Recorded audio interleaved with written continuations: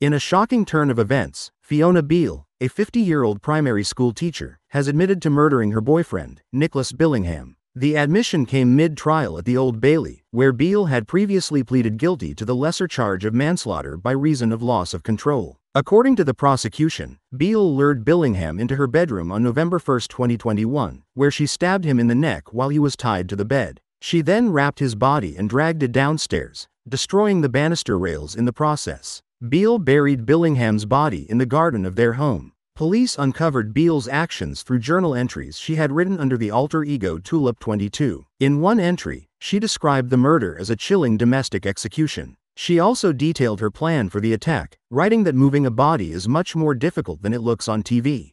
Beale's defense attorney, Andrew Wheeler, argued that Beale was in a coercive and controlling relationship with Billingham, which led to her loss of control. The trial is ongoing, with the prosecution and defense presenting their evidence and arguments.